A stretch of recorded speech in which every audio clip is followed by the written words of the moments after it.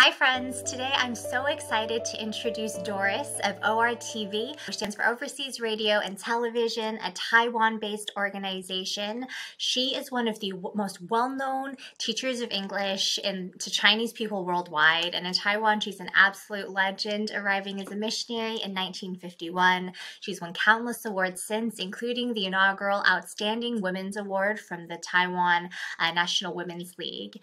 And through it all, her humility, her kindness, her deep reverence for God remains. And I'm so excited that we have a chance to hear her testimony and pick her brains about some questions that were deep on my heart, including singleness, which was a part of her testimony. Definitely not the main part, but just part that I think is really inspiring for anyone, but also especially maybe if you are single and pursuing the Lord and just wondering, what's next? And also for me personally, ORTV has impacted my family so much. My grandpa used ORTV to learn English, which really helps him in his career as a public servant and as a lawyer. And my parents actually attended Bible studies at ORTV, were married by an ORTV pastor, and they had a ceremony in ORTV as well.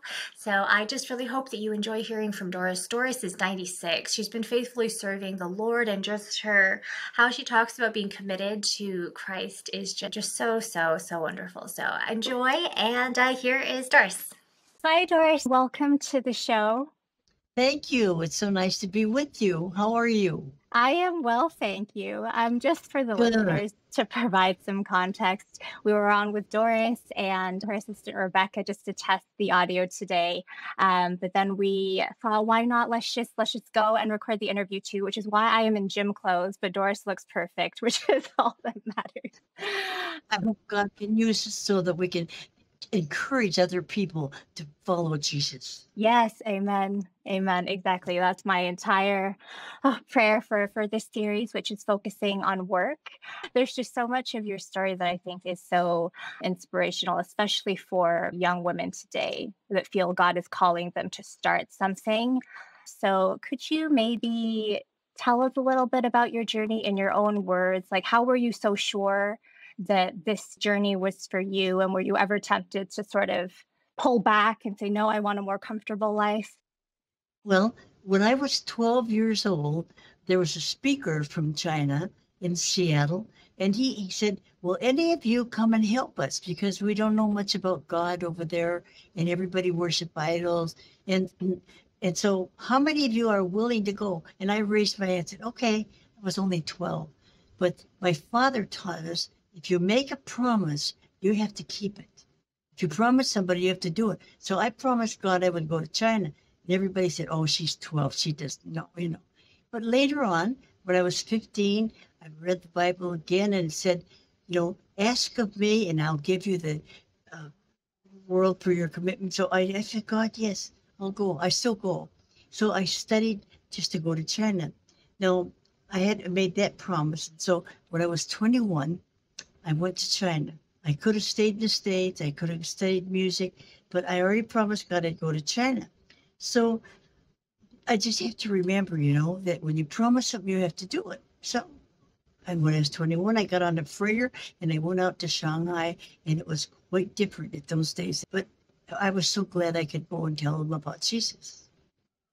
So from there, when I was in China, 1 year, because there was fighting going on. The communists were fighting, and I evacuated from the communists 3 times. And they were shooting at the airport when I left Shanghai. And I went into Chengdu, Sichuan. And then I went up to Gansu, and that they were fighting at the airport when I left there. I could have stayed, and a lot of people stayed.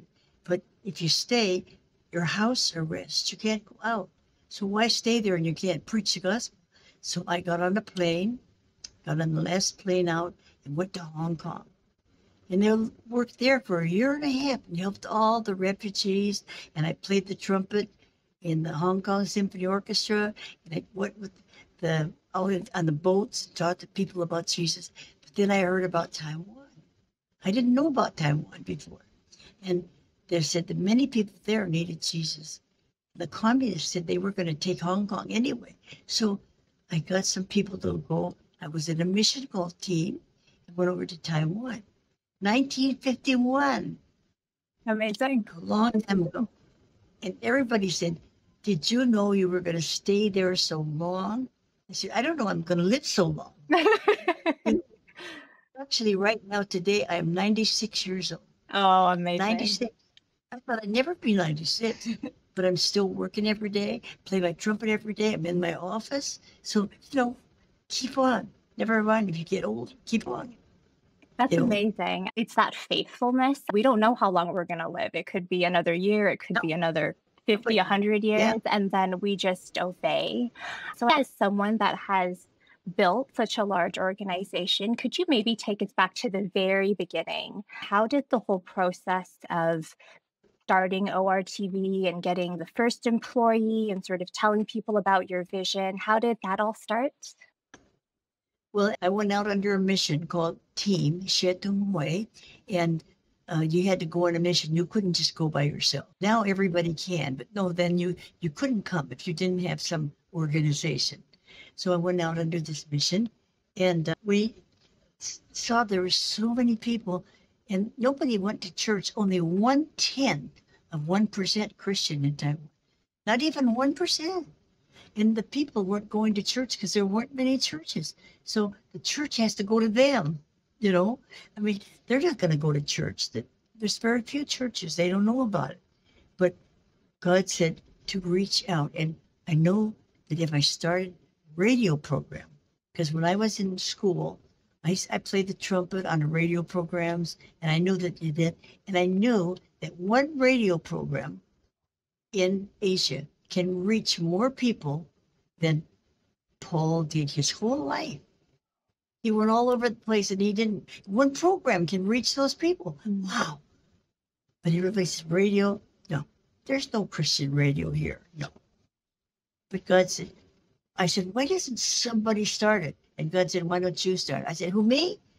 No, I'm an American. I'm 21, 22 years old.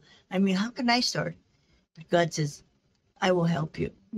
So I started the radio program, the very first one, in 1951 in Taiwan. So that's kind of how we got started. Amazing. And was it fairly smooth once you started reaching out? Do you feel like God opened doors and it was quite easy to find people who believed in the vision? Well, and when you're on the radio and everybody can hear you, and then we got a tape recorder and recorded it and put the tape recorder at the station and played it so I could ride my bicycle and I could watch. And as our radio program was on, people in the temples were listening, people in their homes were listening, the fishermen were listening along. And then, wow, all those people are not going to go to church, but they're listening to the radio program about Jesus. So you can reach so many people. They won't come to church. You go to them. You go where they are. And one time, when I was down in the East Coast in Hualien, I was riding my bike, and somebody from the big temple, a nun came out. She said, come here. I said, who, me? I mean, what does she want with me?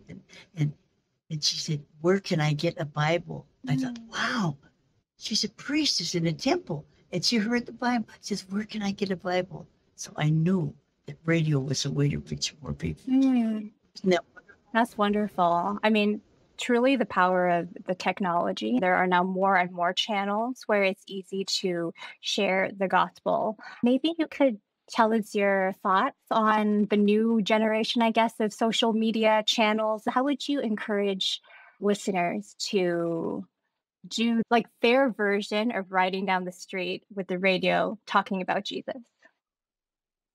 Well, we have to keep up with all the changes. Now, there's always changes in our life. There's changes in technology. In fact, when I first came out to China, I came out in a boat, on a ship, a freighter.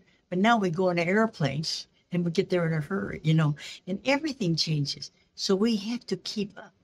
And if we keep up with what people are doing, and we're on the web and they can see it on the web, and they listen, and you keep up. So even though I'm older, I still keep up. And some younger people, they said, oh, I don't know how to do the computer. I mean, I don't know how to do. And I said, I learned it. You can learn it. See? In fact, when I was 56 years old, I learned scuba diving. Oh, 56. Wow. Because one of my teachers was a scuba diver teacher. She said, you have to learn. I said, okay, okay. So keep learning new things, no matter how old you are. And you have to reach out. And if you don't use the latest technology, you can't reach the young people today. So now we have many different ways that we have of reaching on the web, and like podcasts, and we have mobile websites, and so many ways. See, so we have to keep up with technology. And I like to keep up right now. Even though I'm older, I still keep up. I'm still talking to you. You inspire me so much because, to be honest, my sister works for Meta, right? And they're all about the metaverse. And I just sort of dismissed it. I was like, I don't understand it. Is it really useful? And then I saw that you were experimenting with it. I was like, everybody should. And I think it's how companies evolve. Like you're so right.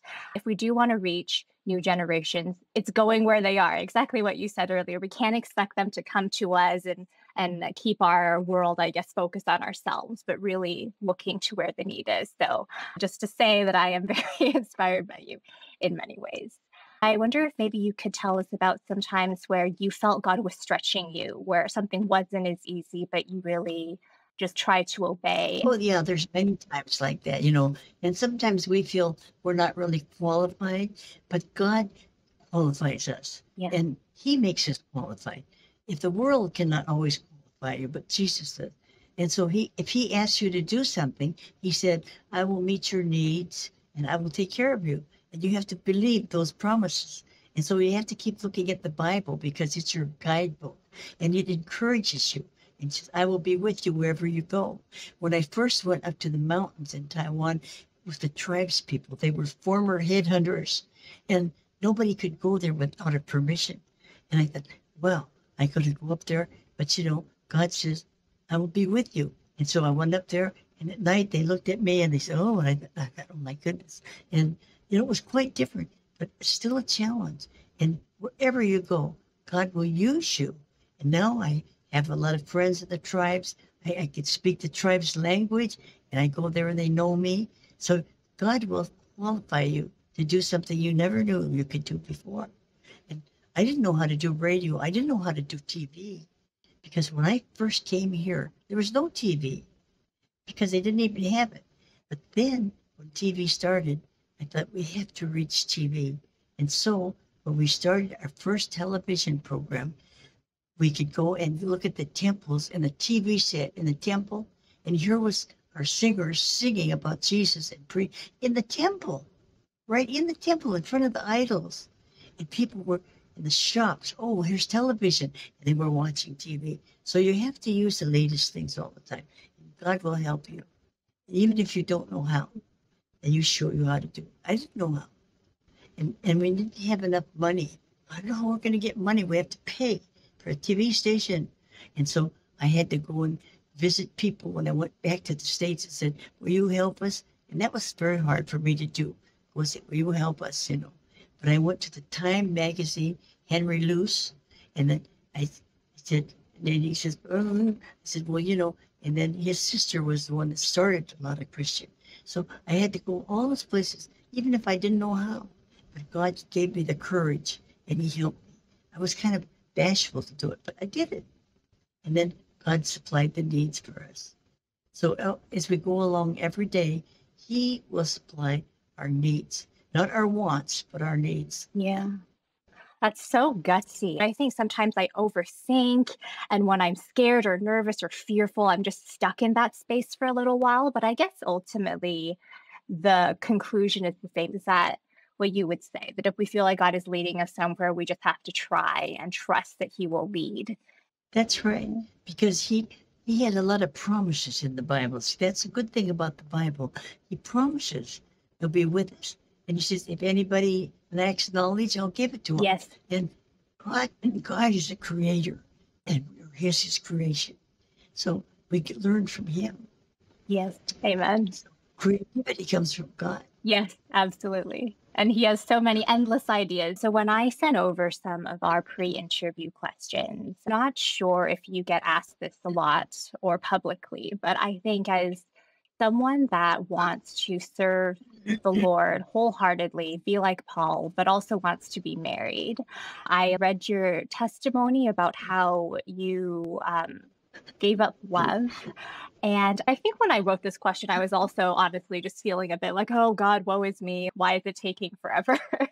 But I'm wondering if I could ask you about that a little bit. Was it an easy decision that just the pull to serve God was so much stronger than the desire to be married? Or was there ever a time in your journey where, course it was not easy. Yeah, because everybody, I came from a big family, 8 kids, and I wanted to have lots of kids. But a lot of the people that wanted to marry me, they wanted me to leave here and go back to the States. And I promised God, I had commitment. And I promised him I would be here. And I couldn't go back. So if I'm sorry, but I can't marry you and go back to the States. And they weren't going to stay here. So I thought, I like to be a mother, but I didn't. Now, everybody calls me Mama Doris all over the world. And I've got more kids now than I would if I had my own. Maybe they're better. Maybe what is it? 小孩子会调皮, But anyway, so, God gives us the desires of our hearts. And a lot of people now call me Mama Doris. And even from Iran and Iraq and those countries. And I say, God bless you. And they say, Isha Allah, Mama Doris. See? So I can still be a mother, even though they're not my kids. Because when we get to heaven, they're going to be there. I'll have a big family. God says you're never alone. And he will be your friend. So you don't need to worry about it. You take care of it. All your needs. We have to say, Jesus and others and you. Jesus is first. Joy, Joy, happy, joy. Jesus is first, others second, you are third. So Jesus is first. Jesus said, go into all the world and preach. Okay. And others, I have to do it then. What do I want? Milk, what's number 3? Jesus and others and you. What a wonderful way to spell joy. That's a song, and it's a good life challenge. Joy, Jesus and others and you. Jesus first. And a lot of people put their family first. Others, that's second, not first. So Jesus has to be first. And then he will show you the way. He'll be with you. And his promises will be there. Wow, it's great. You'll be happy. Yeah, it's so true. Sometimes we can overcomplicate things, but putting Jesus first, loving your neighbor second, and trusting that God will supply all our And you have no needs. time for you. Yeah. You're last. Yeah. Never mind about you. Yeah. I would love to hear more about how you structure your time and spend time with God. Could you tell us a little bit about how you like to worship and spend time with God? Well, we have to remember that God is always there. And so if I'm driving my car, I say, God, I need a parking place. Talk to him, I mean, just like you would a friend. Yeah. And he's real. And so keep in touch with him all the time. But when I want to talk to him at night, I don't just always just read the Bible. I sing songs about him. And if you look at YouTube, there's a whole bunch of songs about Jesus. It matters to him about you. And you, oh God, you did. And so sing those songs to yourself, And when you sing a song about Jesus, you say, Jesus, you're great. But you can sing it. You don't have to just say it.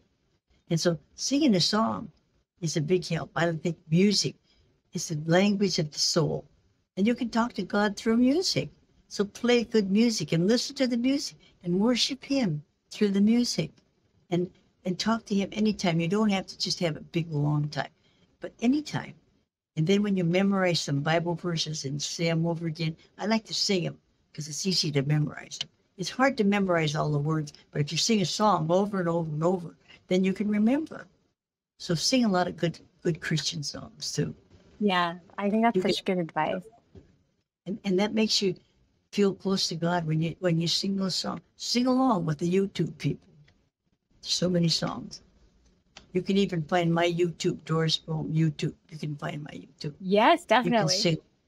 I will link it so we can all sing along. And it's a really good point. There's examples of people singing and writing songs and worshiping all throughout the Bible. And then with ORTV, it started with radio, then there's a magazine, there's so many different channels now, including a lot of music. And then there's recently a musical about your life. How is that part of the culture? Like, it's We usually have chapel every day, but right now, because of the viruses and all, we do it online too, sometimes like that. But we always put God first, and we start the day, say, God, what do you want me to do today? And sometimes people come to see me and they have needs. I have a schedule and I have to be on the radio and I'm on TV, but never mind, people are first. God loves people more than anything. So if people come with a need, don't put them aside and say, I don't have time. Have time for them. And you have a schedule, but it's staffed together. Sometimes we say, here's somebody needs it, and they come and pray for them. And we keep together like a big family, see? And ORTV is like a family, Studio Classrooms family. And you can be part of the family, see? And we keep in touch with each other. And I think that's very important for us to realize that God is there every minute and just talk to him, not just only when tonight is my devotion time. No. Hey, God, I need some help. God, I'm making a TV show. I don't have any ideas. Give me some ideas, because he's the creator. I try to think of new ways. And God, give me some creative ideas. I get some ideas. They say, oh, you're so smart. No. God showed me how to do that. So you have to trust him, see? And when you trust him, never let you down. He'll answer your prayer if you have faith and believe, see? So I think that's very important, just to keep in touch all the time, not just one long period of time. Just in time you say, oh, God, I need you right now, okay? He's there. Yeah. And I think if we commit ourselves and say, you're first in my life and I love you, that's good. And then God will feel very close to us, like he's with us all the time. He's our closest friend. And he's the only one who understands you. Even if you get married and people say, well, you don't understand me, how come? Nobody understands you very well, but Jesus, he knows you. And he knows your thoughts, he knows. And people say, you're this. I say, no, God knows what I'm like. So he knows me and he knows you. And so be in touch with him. He's your best friend.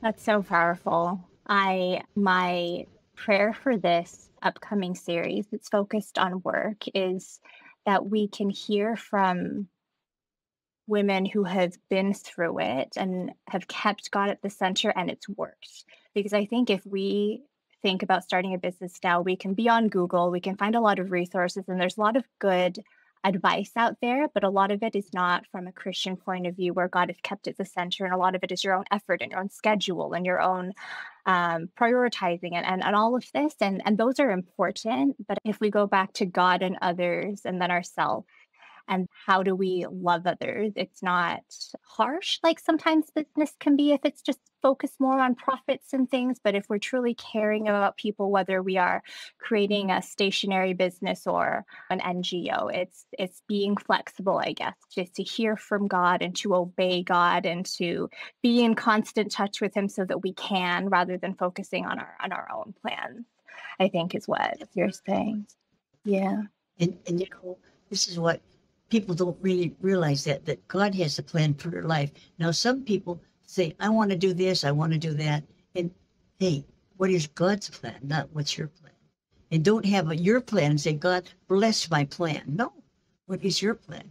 And so, Jesus, do you want me to do this? And so if you have, then what we say in Chinese, 不要后悔, you'll never be sorry. Mm-hmm. 后悔means to look back. And some people say, well, I wish I would have done that. I wish I would have, but you'll never say that.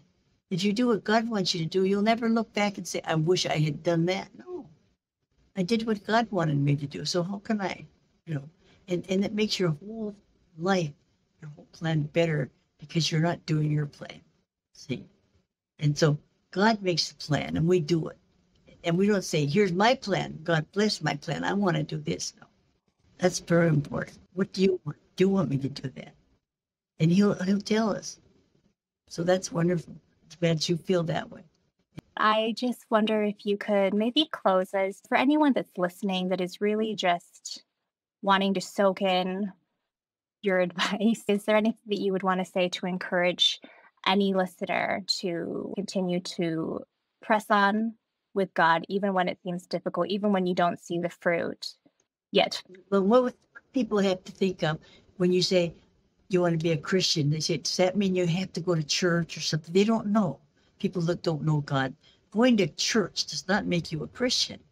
But the only thing is, you have to say, is I want to know Jesus. See, and when you leave this earth, someday we're all going to leave this earth. Where are you going to go? Oh, I don't know. And I said to somebody, do you have insurance? Yeah. In case you have an accident, you have insurance. But do you wait until you have an accident? No, you have it first. When you're going to leave the country, you'll go outside of the country, you need a passport. Can you go to the airport and say, I don't have a passport, I want a passport? No, you have to get your passport now. So do you have your passport for heaven? Wow, how?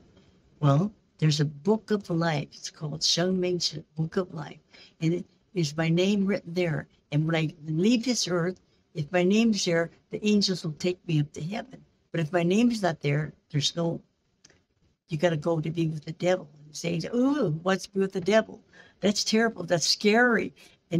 But you have to get your passport. But you say, well, I don't know. You better take care of your passport before you want to go out of the country. Don't get your passport at the airport. So if you're listening in now and your name's not written in that book in heaven, you better get it in there now. That's your insurance for the future. It's not in the bank. Insurance is having your name there. So I'm going to pray for those people listening in right now, okay? And dear God, we know that you want everybody to go to heaven. You made it for us. You made it for them. So make everybody that's listening in today, be sure that they're registered with their name in the book of life in heaven. And just, if they don't know how, just say, God, help me to know you, because you love them and you want everybody in heaven.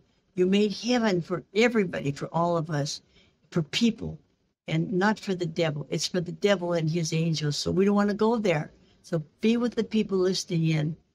May they understand. If they don't, may they go and find out right away and be sure that they're insured to go to heaven when they leave this world. Thank you, Jesus, for making it possible for us, by making us righteous, by dying on the cross for us. And we believe in you, and someday we're going to be there with you in heaven forever and ever. Thank you for salvation. In Jesus' name. Amen. Amen. Thank you so much for your time, Doris. Thank you. It was nice to be with you. God bless you. God bless you.